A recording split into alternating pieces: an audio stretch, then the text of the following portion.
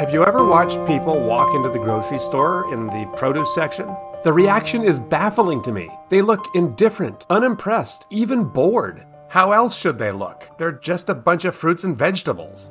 Justa? That's a vile phrase. Justa is a vile phrase. It's not just anything, it's fruits and vegetables. Would these people sit at a Las Vegas show with that expression on their face? Probably not, because that's a lot different. It's magic. It is different. It's different because apples are a lot more amazing and awe-inspiring than a magician cutting a person in half or catching a bullet in his teeth. But apples are ordinary. That's just the problem right there. Sometimes ordinary is amazing and we just forgot. For just a minute, let's remember apples. Apples come from trees.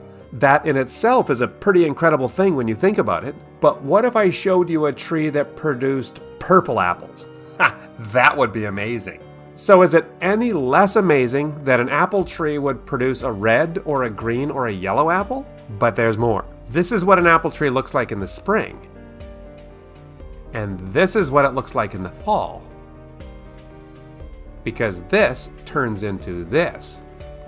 Yeah, I studied that in school. It's a process involving pollination, fertilization, and growth into... There you go again, sticking labels onto miracles and then sucking all the wonder out of them. Would it be amazing if this turned into this? Oh yeah, that would be awesome. And yet we are so unimpressed by the transformation of this to this just because it has happened millions and millions of times. Why? Does the repetition make it less impressive or more impressive?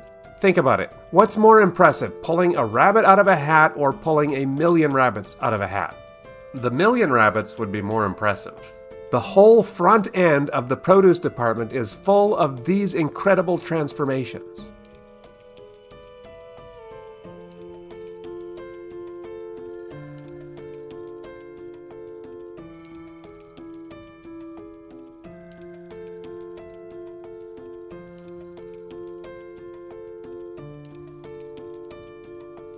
A little further along in the produce department, you will find the vegetables. Okay, I'm starting to get the whole fruit is magic kind of thing, but vegetables?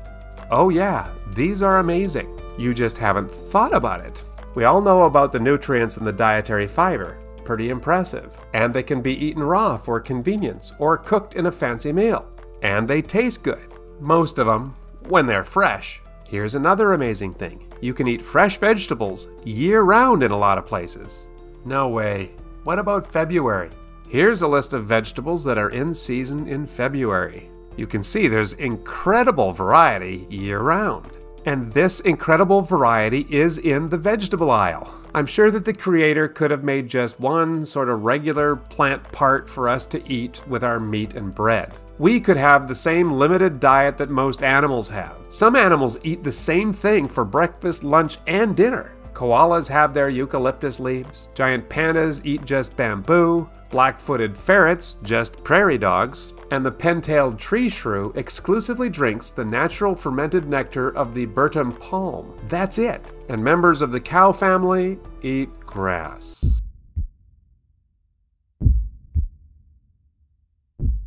But the creator gave us all kinds of plant parts, edible plant parts. There's no requirement for so many parts of plants to be edible. It's a gift. Look at all of them. There are fruits that we call vegetables, including cucumbers, eggplant, okra, sweet corn, squash, peppers, and tomatoes. We can eat plant seeds like peas and beans. There are flower vegetables like artichokes, broccoli, and cauliflower, and bulb vegetables like garlic, leeks, and onions. We can eat leaves and stalks like Brussels sprouts, cabbage, celery, lettuce, rhubarb, and spinach, and even stems like asparagus and kohlrabi, and edible tubers, potatoes, and we eat plants' roots when we eat beets and carrots and radishes and sweet potatoes and turnips. And this list doesn't even cover all the stuff that I can find in my ordinary grocery store right down the street. It's amazing that all of this amazingness happens so continuously and regularly that we forget that it's amazing. None of this needs to be this way. It's a gift. And look what happens when human beings fulfill the mandate to innovate.